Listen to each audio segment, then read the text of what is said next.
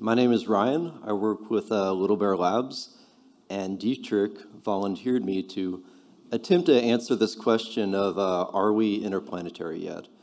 Which of course is referring to the effort to put IPFS in space and live up to this name of the interplanetary file system, not the intraplanetary file system. So like a true engineer, I'm not going to promise anything I can't deliver, and I'm going to talk around the answer to this question and talk about what we're doing right now, and probably eventually let Dietrich actually answer this question.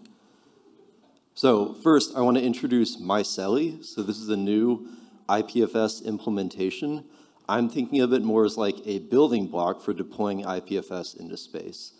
I'm sorry I don't have any cool logo right now. If someone wants to contribute a logo of fungus in space, that would be great.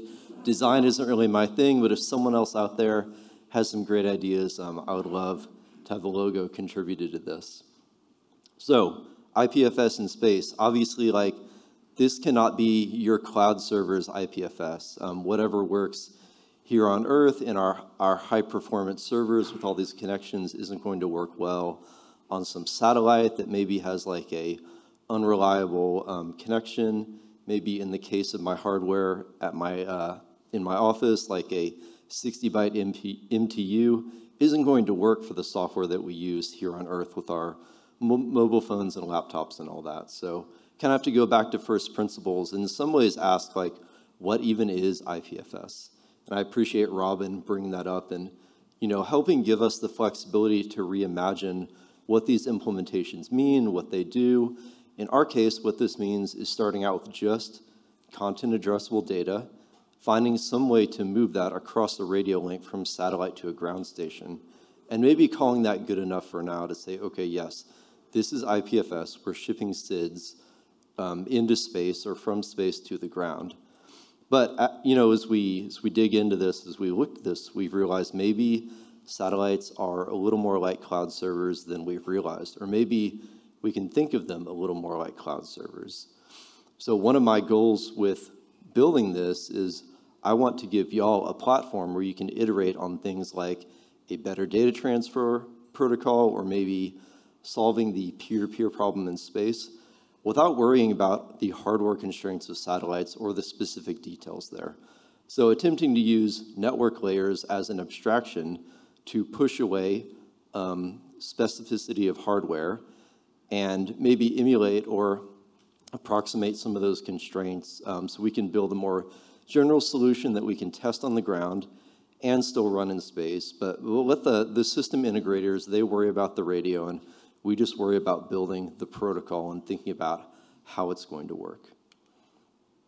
So how do we actually become interplanetary? So at some point later this year, this software will be running in a satellite in an orbit near you. I can't say exactly when that will happen. I'm going to let Dietrich be the one to announce that once we actually know. I don't think we actually know right now, though, when that's going to happen, and that's okay. That's the reality of space, is that things change, schedules shift, especially when you're a little tag-along like this mission will be. But the reality is, as Filecoin announced, we are planning a demonstration mission, and what this will look like is transmitting data from a single satellite to a single ground station, so shipping some blocks back and forth, and maybe even seeing those blocks go from satellite to ground station to Cubo to the broader public IPFS network. I think that's the gold star that we're reaching for in terms of demos. So really seeing a whole integration of space to big IPFS. So if you want to hear more details about that and see a live demo of how it's working, I'm giving a talk on Monday in the Integrating IPFS track. Functionally, this software is essentially complete. We can show shipping bytes or shipping blocks from a satellite over a radio to a ground station and then to Cubo, and resolving that as a complete DAG and a file that you can do something with. So I'll be showing that off. If you know someone who could use this, if you know of a space opportunity, please come talk to me or Dietrich. We would love to hear about other people that can use this and try to publicize it to them and get more usage here.